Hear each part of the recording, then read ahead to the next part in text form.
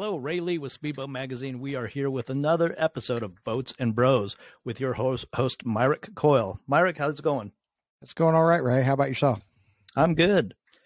Today we have the Johnny Tomlinson alum on board with us. How's it going, John? It's going real good today. Very nice. Good to see you guys. Good to see you. Yeah, so JT, the one of the best Throttleman ever, and I'm glad to have him on the podcast because he's like my idol / mentor / all that stuff. I mean, going from being a crew member to riding the boat with him to actually racing against him at times now. So pretty cool, full circle kind of thing. Yep. Yeah, I think first time that I met Johnny was I brought a boat down to his shop on 188th Street, which was Thunderboat Row back in the day, and it was a madhouse, and went on there and met him, and like, oh my gosh, it's Johnny Tomlinson, you know. And then from there on, I was like just trying to prove your worth around the race team and things like that, and it's a pretty cool deal. So, John, when was your first race? 1986 with Lauren Leibel's boat, a 38 cigarette called Molson Indy that Lauren brought to me and Mike, our second year business to do a re-rig on it. Staggered engine, the old wet sump, fuel injected, 500-inch big blocks that made 725 horse if you're lucky. And that was the boat. Bob Latham throttled it, and I knew I just had to get in this boat some way, somehow. So after me and Mike rigged it, I talked them into letting me be the rider, navigator / mechanic. Since didn't you actually take your tool bag with you back then? Yeah, because we raced about 150, 160 miles. So yeah, it was needed then, and it got me on board that boat. So 1986 was the first year. First year around it, when I worked at Rehealing Grady Racing Engines out of high school, I was probably at the races, going down to Key West probably since like 82, 83, something like that. A while to think back then you're going there watching it all, and then one day you'd be the one that everybody's like, oh, there's Johnny, he's won it here so many times, kind of thing. I used to go down there when I was a kid thinking I got to do that. That's cool. Whatever I got to do this is what I want to do. No kidding. Johnny, how did you first get around boats? Did your parents have some growing up? Yeah, I got three older brothers, and born and raised down here in Miami. My dad's out of Chicago. My two oldest brothers were out of Chicago. And me and my other brother, Bobby, were born down here. But the four of us being down here, growing up on or around the water, my dad liked the boats, so we'd have a little John boat, little skiff. My oldest brother used to work on outboard boats, ever since he was in high school. So he's about 10 years older than me, so I used to always just chase him around, trying to wrench, taking stuff apart, whatever I could do for him. And that's how I got around it and just kind of fell in love with it and figured this is what I want to do. Yeah. And you and Mike Thomas, like tech school buddies. Yeah. We graduated North Miami Senior High School in 1980, and they actually back then they had auto shop, wood shop, fabrication shop, machine shop, and they had marine mechanics. And marine mechanics was really hard to get into. And the teacher at the time was an ex-boat racer, ex-tunnel boat racer. And he was an old school guy. Bill Markey was a great guy. We learned a lot from him. And I remember that I couldn't get in. You could get in to marine mechanics in your 11th and 12th grade year as an elective, and it was a 3-hour class. And I couldn't get in, and Mike had gotten in. Unfortunately, my older brother was in so much trouble in school all the time that my parents got to know the principal very well. And they were able to get me in that class because the class was full. Booked up, so I got in for my 11th and 12th grade year, and that's where I got to know Mike, and Mike was my partner in class, and took off from there. We learned outboard mechanics and a little bit of stern drive stuff, and it was pretty cool. Yeah, for people that don't know, TNT, Tomlinson and Thomas. So TNT is their last name. Yep. It's a pretty cool name.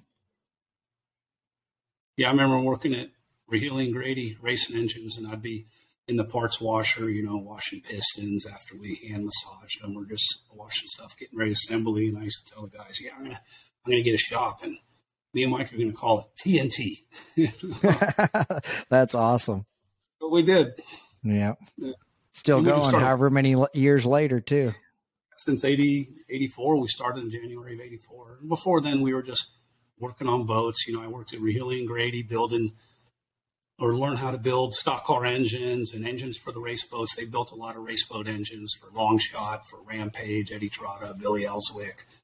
Some modified boats for Danny Weinstein, who owned Power Play at the time, and built all those engines. So I was involved in it and got to learn all those engines and build them and assemble them and work on the boats. So that's kind of how kind of grinded my teeth there. So then they were moving to the Carolinas with their stock car program, and I didn't want to move. And we were already doing a lot of work at night after work for different customers. One of the guys there, Tommy Allen, ran the parts department. He had left and started Champion Cylinder Heads up by Keith Eichert's place. So next thing you know, I was getting phone calls from them to service some boats that had their engines in it. So it's kind of escalated and took off that way. And then when I knew I didn't want to move to North Carolina is when I told Mike, we ought to, I'm 21 years old, let's go open a shop out to Opelika, get a warehouse, and try and make a go at this. And we'll start work like 5 a.m. We'll knock off at like 2 every day, and we'll go spearfishing every day.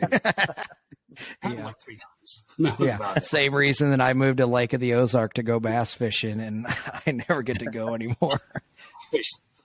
Johnny, what year did you guys start TNT? 1984. Very nice. 1984. Yep. We started out in Opelika, and warehouse is still there where we're at, and started in 84 and started getting referrals for different work, like I say, from the engine shop I worked at, from their customers, a couple of Keith Eichert's customers, since one guy, Tommy, worked up there. And then we started doing a lot of work for Bing Good at Midnight Express, the original Midnight Express. They were building boats so fast. They were multi-engine boats, so we were always doing service for them, engine changes for them, warranty work for them. So it kept us busy and just kept us rolling. That's cool. Got us going. Yeah, and you did everything. I mean, I remember you telling me about going other places and putting outboards on boats and things like that. I mean, run to the Bahamas and all those boats, and change outboard engines on the beach in knee-deep water, and change them in Nassau, tied up to the dock with a tow truck hanging an engine, or haul them out over there. So, whatever way you could get it done thing. That's what you did, right? Yeah. Compared to today, if the forklift isn't right there, easy to use, we're like, oh, we ain't doing this. Get back it in the shop. Yeah, we could. That's it. But, do it in the water, put an engine on. Right. You're going to hire someone else to go do it, so I would go do it. Yeah. So Johnny, tell me about that first experience that you got into the boat, where you got to be into the race boat, where you got to be navigator. What were your feelings, and is that when you got bitten by the race bug? Well, I was bit before that. Just growing up as a kid and seeing all the old boats, and I used to get Powerboat magazines since I was like in 7th grade. I probably still got some of them in a box somewhere. And so I was bit as a young kid, and wanted to get involved in it. And then when I got the opportunity to get in the boat, then that just, fueled the fire even more. Yeah. Yeah. And so you went in that class, but then you got into what you consider it stock class, right? Yeah. What we did is we ran 1986 in that boat, Molson Indy. And actually, we were the only V-bottom running open class. Everybody had transitioned into the Cats, and the boat wasn't ready. So the first race of the year was in Treasure Key in the Bahamas in 1986, and we couldn't go because the boat wasn't ready. So our first race was in Marathon. And Ryan Beckley reminded me of that years ago. He said, 30 years ago today, you were in Marathon. That was your first race. And Ryan's a great historian when it comes to all that. And so I ran that boat, or run navigator in it, and then was able to do all the testing. So I was able to throttle and drive, testing it with Bob Latham and stuff in between races, and, kind of cut my teeth and really learned a lot just watching him throttle the boat. We had a lot of all ocean races back then. So after that, I ended up selling that boat to a guy named Andy Fernandez, and he ultimately ended up racing the Ferrari Jaguar in Class 1 over in Europe. But I sold it to him, and we actually ran it as Hawk Marine Special in 1987, and only the local, which was the OPBRA local club of APBA back then, that was all through Florida. They had a series of races in Florida. So I ended up driving it for him in 1987. And then after that, He had put some people, another guy in the boat. He had got a catamaran, so I bounced back and forth with that.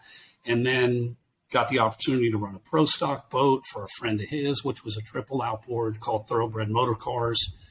Ran that a few races. We did the OPT races out in California and here in Florida. So kind of just,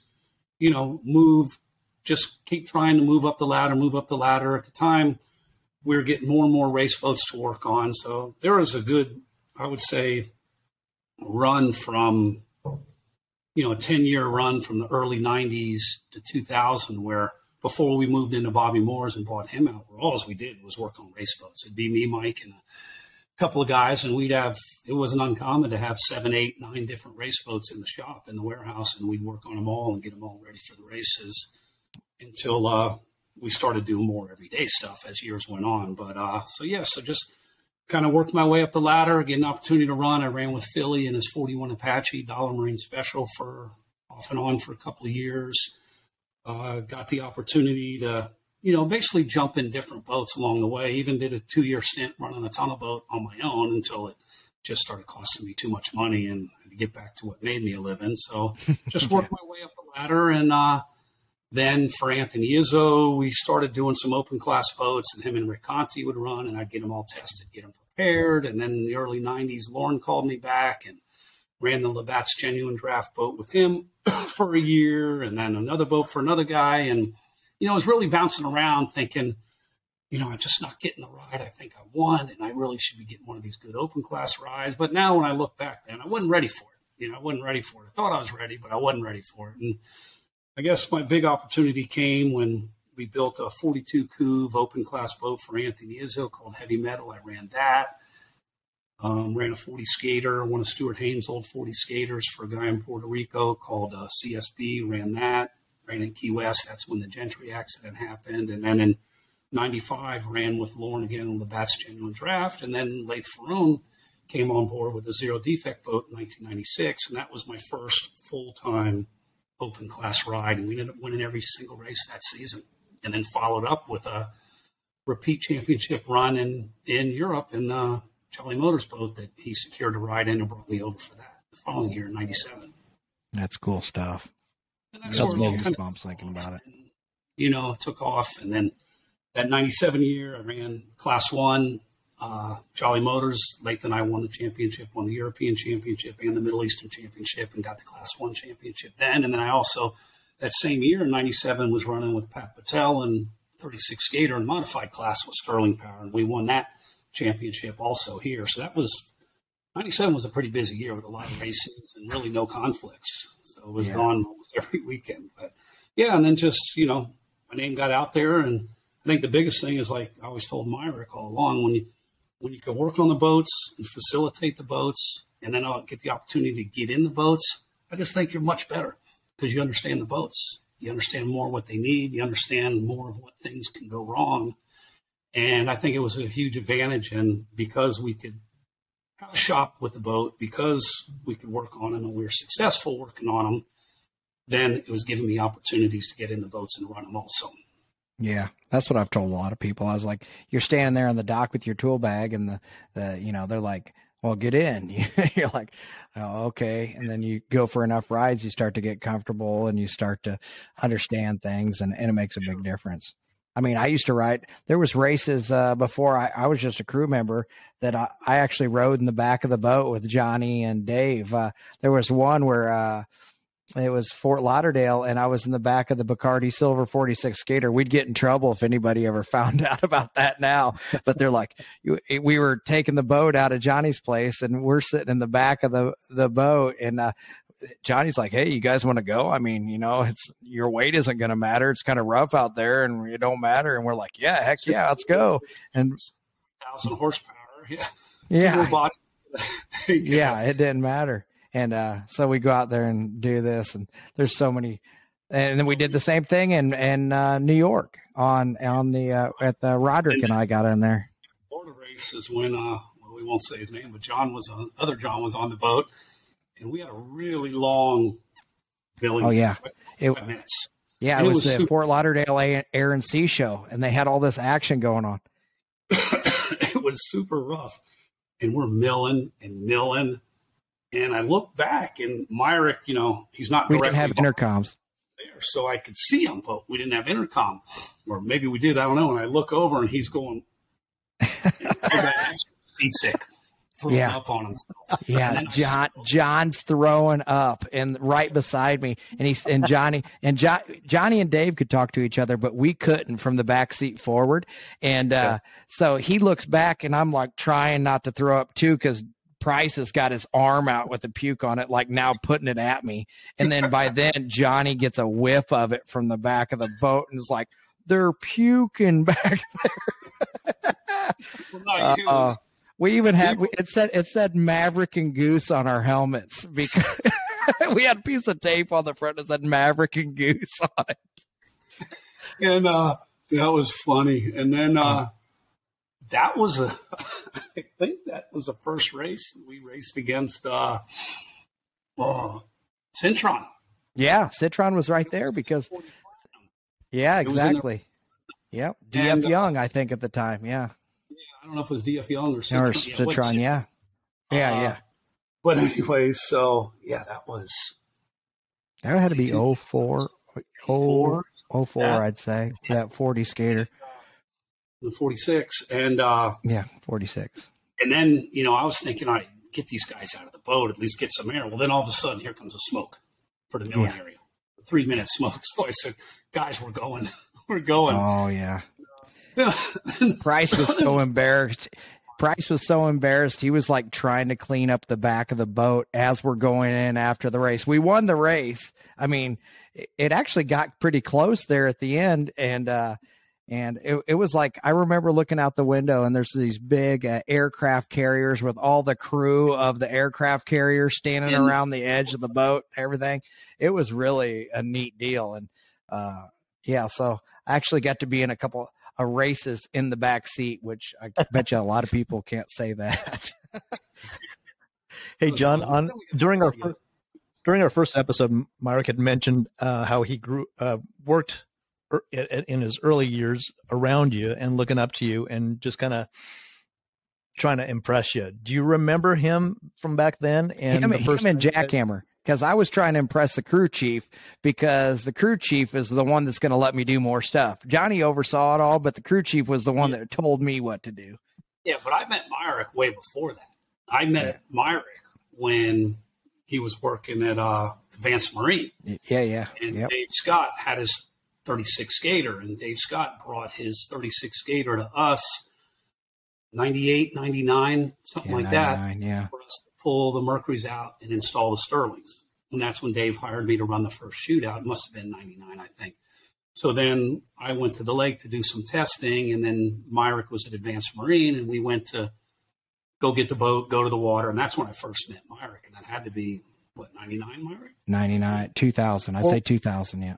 What was your first impression of him? Right away, Myrick was a worker. He was a thrasher, because then he would hang around the boat whenever, we were working on it and all that. And no family. And really, since I moved there, I didn't have many friends. So there wasn't anything to do but work at that point. I mean, that was my life. So it was a great time to be doing that.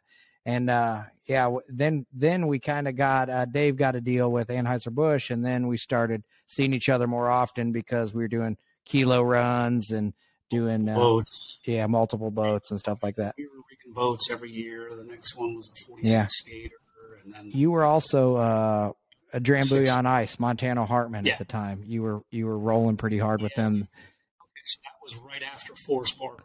Right after Forrest Barber. I remember meeting him, but I never remember going to the races with him. Hugh Fuller was in the boat when I started going. We ran true open class engines, fuel injected, naturally aspirated engines. And that was the first 90. So 98, 99 would have been Drambuie. And then, we brought it over to Montana Hartman with Hugh Fuller and Gary Montano. And then had the wild dream of having a two-boat team and putting Bacardi Silver on one of Dave Scott's boats. But that didn't. Yeah, it didn't work out so well. Two guys that are used to running their own show, not really getting along. So to go do your own thing, and we'd pit beside each other, but we weren't in the same team at that point. It's two different classes. But, Yeah. But that was when all his boats were just running extreme class, and we were still hot and heavy in Supercat. Supercat, yeah. So is Supercat your favorite? Is Supercat your favorite class you've ever raced in, or? Because it's, the Class 1 boats I like too now, and over in Europe and Supercat. Yeah. Because they're just so competitive, and I learned a long time ago, especially my first race in '97 in Class 1, that there's no breathers. There's no breathers. The competition's tight. You're on the wood, you're on the pegs the whole time, every second of the race. Because if you're not, you got no shot of being out front. And that's the way Supercat was. It still is. Yeah. I mean, if you get a 7 to 10 second lead, it's a long ways in Supercat. Yeah. So when the opportunity first came about for Myrick to get beside you, just the two of you guys in the cockpit, do you remember how he did? Because he spoke to that in our first episode. Want to see if your memories jive the same. No, yeah. So, but yeah, he's trying to see if you remember my first experience in Sarasota the way that I remember it, basically. Oof. Probably not the way you remember it. No, so we entered the Mystic. No, the Mystics, we blew the hatch off. But no, so the Mystic was the year after, but when we were in the Supercat. So Supercat, and we entered the Unlimited class because we didn't meet all the SBI rules because we were racing OSS in the Supercat at the time. And Chris Hanley and Dave had gotten into it. And then, so Chris got the boot, and then I had the opportunity to get in as the backup driver, as Price would say. Yeah, in the MTI. Supercat. I don't remember what we had to run it as an extreme. I didn't remember. Yeah, we did. We had to run it extreme, and there was a big class there. I think it was 05 or 06. I think I said last time 05. Missy, first time I ever brought Missy to a race. But where was the 46 skater then? No, I don't think that it was around. No. We ran the Trimax Drive MTI. No. You guys did? No, because later in the year, 46 skater was still at Key West. We went to Key West with the two Bud Select boats, and they were both campaigned together because Dave wanted you to focus on the Unlimited boat with him instead of being in both boats with me and you. So then he brought Alvin Heathman to the Key West race. Yeah, that was after the fact, though. All right, so back to Sarasota. Yeah. Same year, though. Same year. Okay. Yeah, so I was telling, well, obviously you don't remember. Thanks a lot for that. Well, I will. No, I remember Orange Beach. Oh, yeah, well, duh. We all never forget that one. I got pictures on my wall of that one. No, but so anyway, we're going through testing. Young Myrick, Johnny can do it all at the time. Newell had done it all already. Like he said, 96, 97, he's winning a lot of races. I'm in the boat thinking that we're like going 110% in testing. He goes, okay, you ready to go to the next level? And I'm like, holy crap, there's another level to this. Yeah, there's another. Yeah. And then to come to find out, I mean, that was when the course was still kind of big at Sarasota, not as big as it had been in the past. Yeah. But in the one go out and go in the other cove. And yeah, exactly. Around, I think it's Siesta Key, you'd kind of go around it or something like that. But it was like a 100-mile race, and I remember thinking how long we were out there, and we ended up almost lapping the whole field, and there was a lot of Unlimiteds out there at the time, so it was pretty neat for me. I mean, I don't think it was like it wasn't like all the OSS guys were there, because OSS was the place to be at that time in those years. Yeah, but see, before the Supercat, we did the 44 MTI, Trimax drives, big power. No, right after. Right after the Supercat we did that? Yeah, right after the Supercat, because it was right after, because remember we put the Supercat tunnel in it, and then we had to put the big humps on the side. Right. I'm pretty sure that the Supercat, then both 44s, the Turbine 44 and then the other 44 came out at the same time. Because by then Bob Bull bought the Supercat, and we were back to unlimited because we were in Pickwick with the unlimited MTI, 44 MTI, and he was racing the 42 that's when Supercat at the time. What's that? In Pickwick when Chris Hanley did his interview. That's what Johnny. That's what we said. Dave was he was a stickler on things, but Chris Hanley was doing an interview, and that was his last race, I think. And then he did an interview, and then I got his job. Then the next race, so they come to give an interview of the driver, and says Myrick's driving the Supercat. And he goes, "Hey, the last guy that interviewed got fired. I'm not interviewing anybody." Yeah, I'm out of here. No way. I'm the mechanic.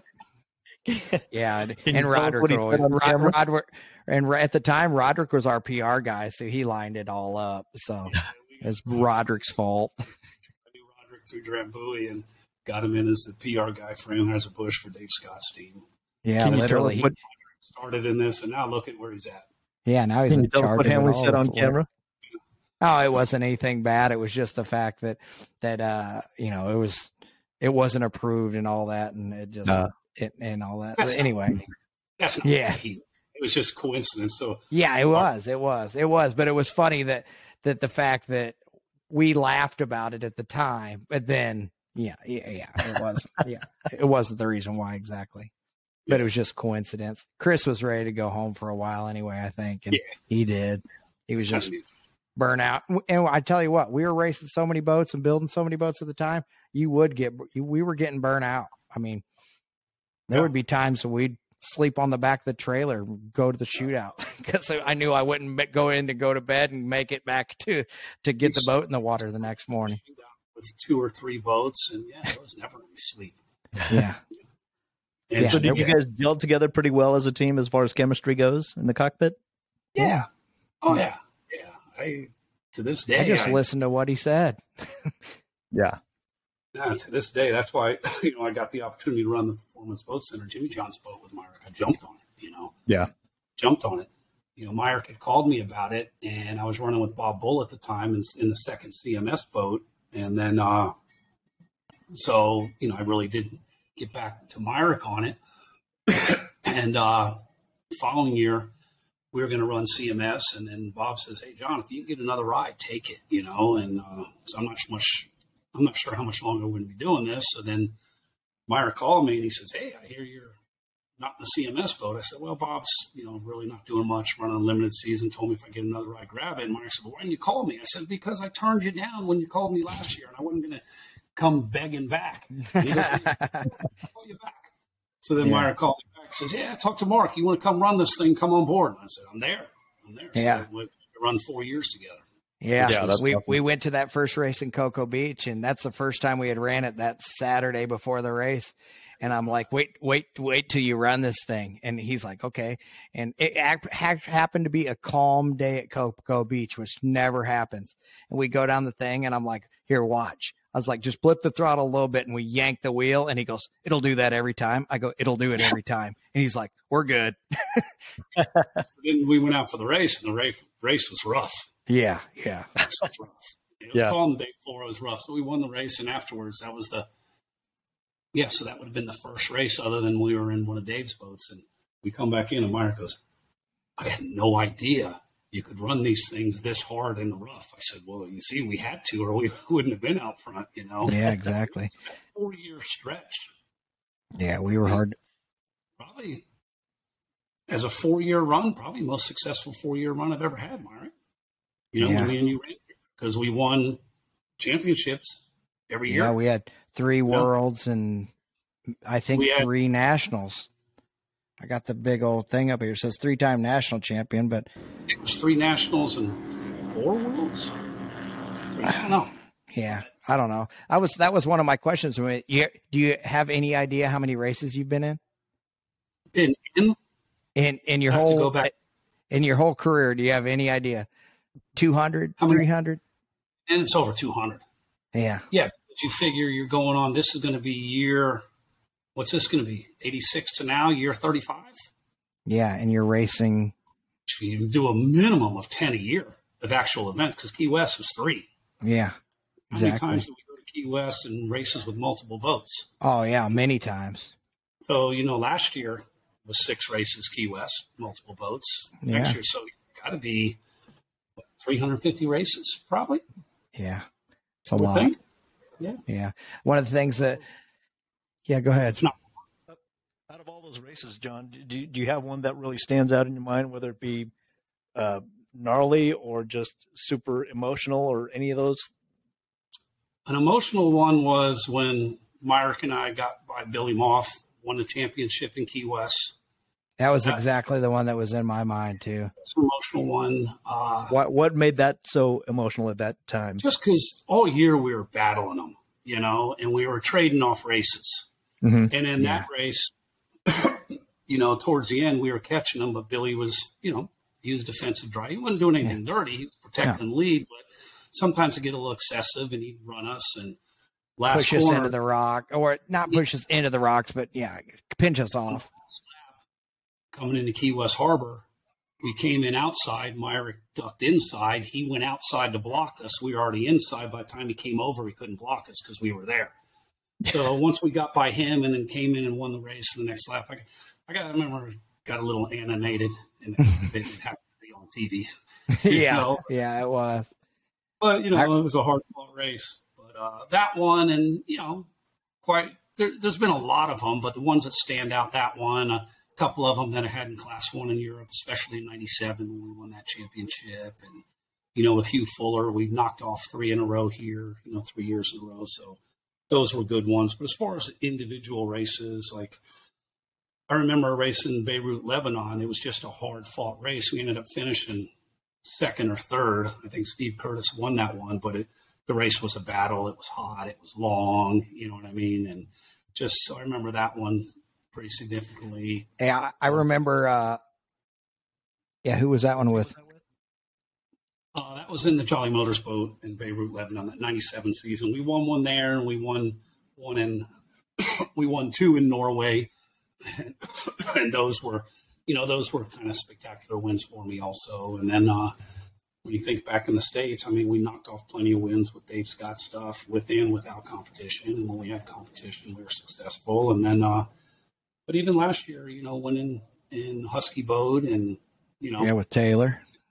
With competition was great. I mean, they're all good. They're all good. But there's ones that stand out a lot. Remember, we went to that race in Puerto Rico against CRC. We ended up, Dave ended up fading at the end, and we didn't finish that race. That was, that was a big water race. And there's just certain races that you just remember. The fans there was like 10,000 people in the pits, like huge stage, people going nuts. It was wild.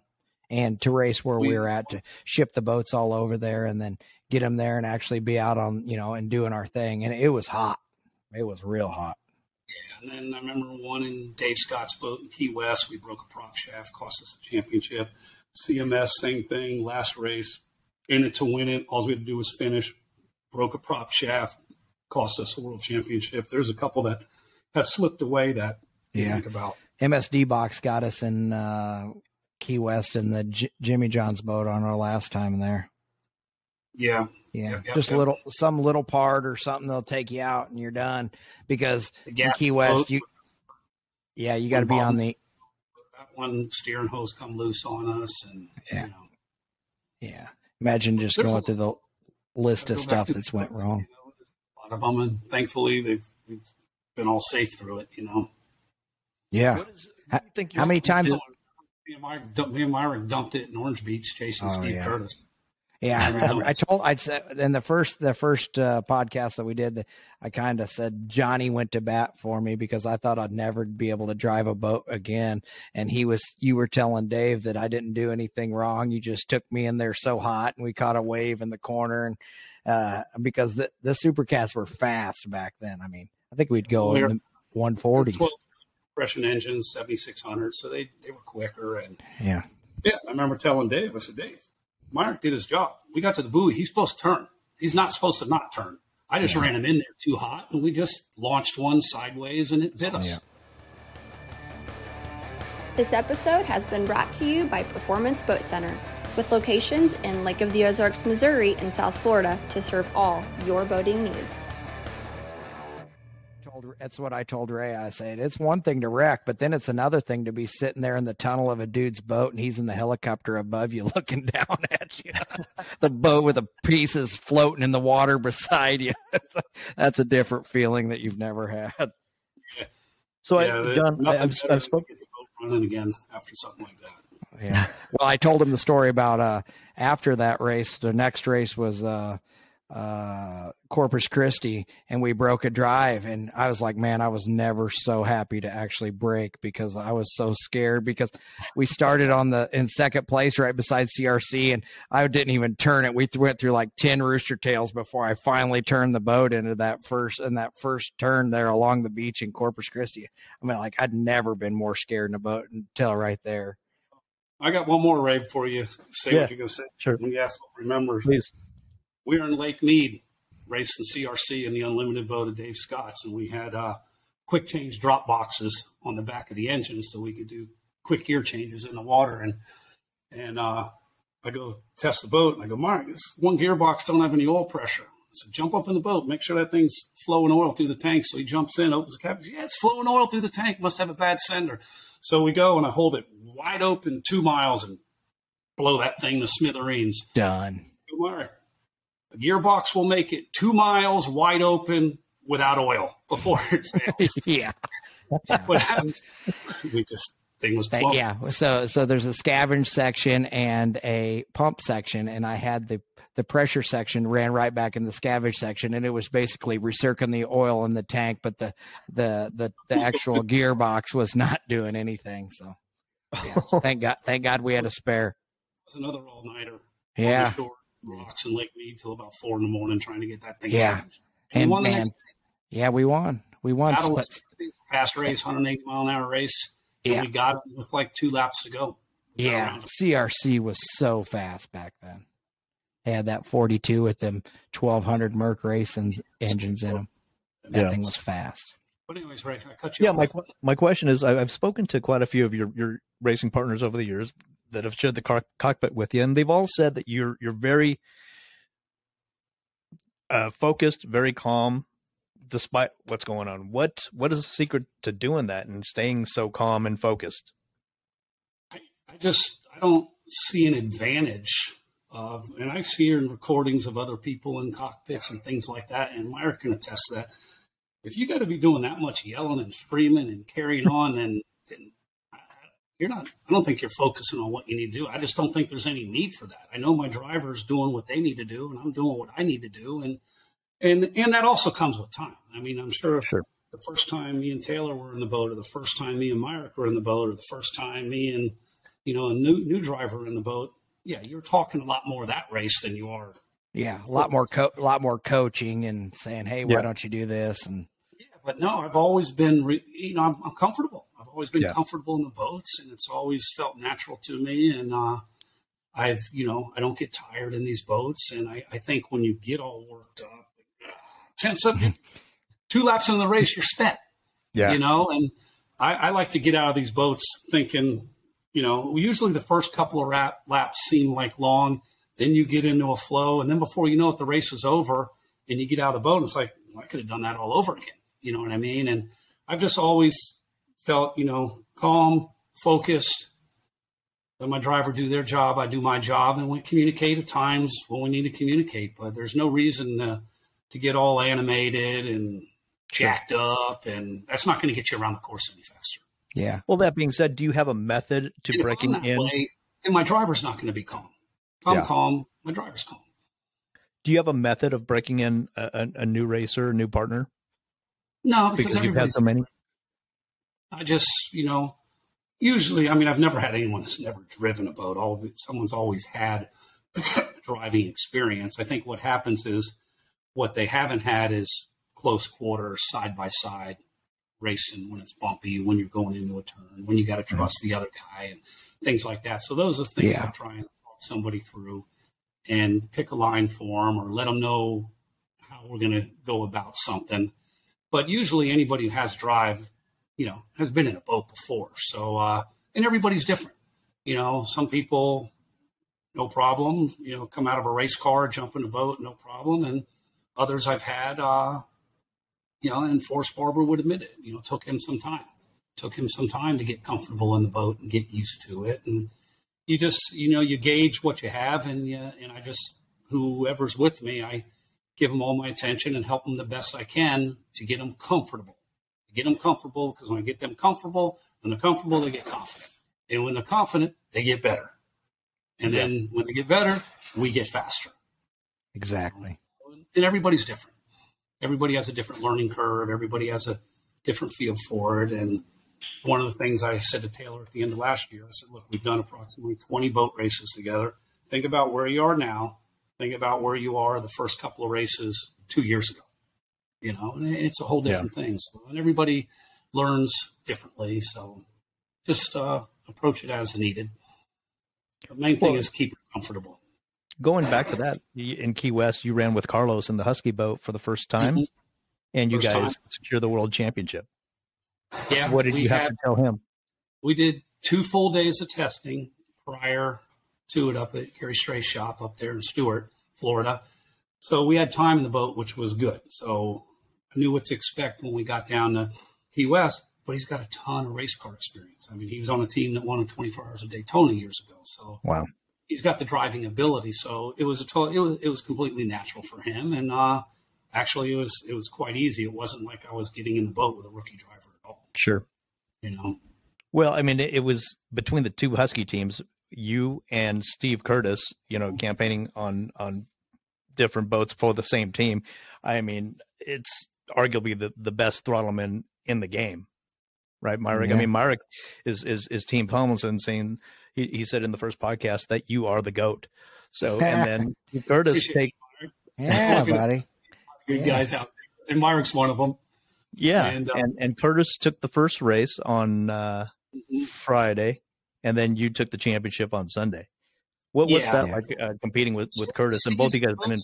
Yeah, the boat Steve was running was actually a little bit shorter, about 2 feet shorter, had a little bit wider tunnel. Our boat was a little bit longer, maybe 2-inch narrower tunnel, and about 1,000 pounds heavier. So Steve was quicker. He was quicker all weekend.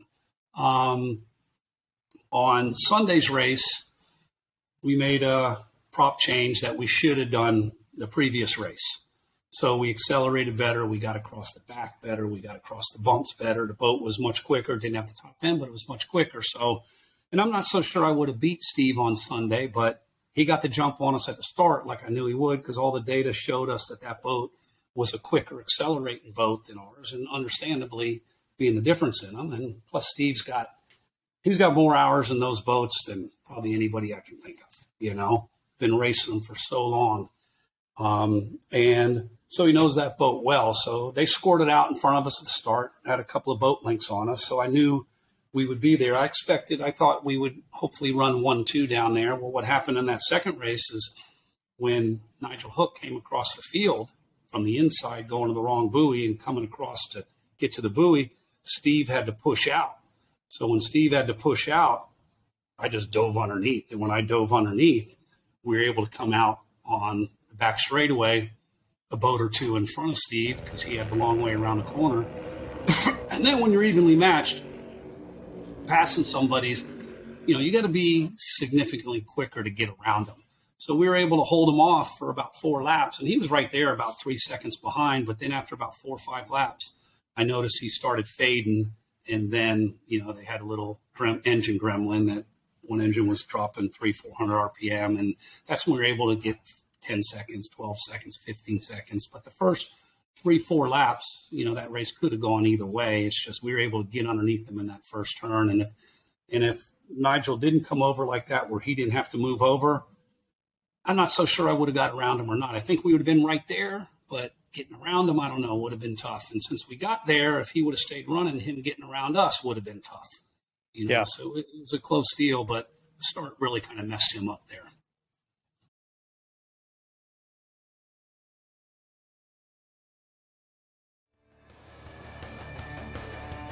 This podcast is powered by Speedboat Magazine. Subscribe now at speedboat.com for 9 power-packed current issues a year direct to your mailbox.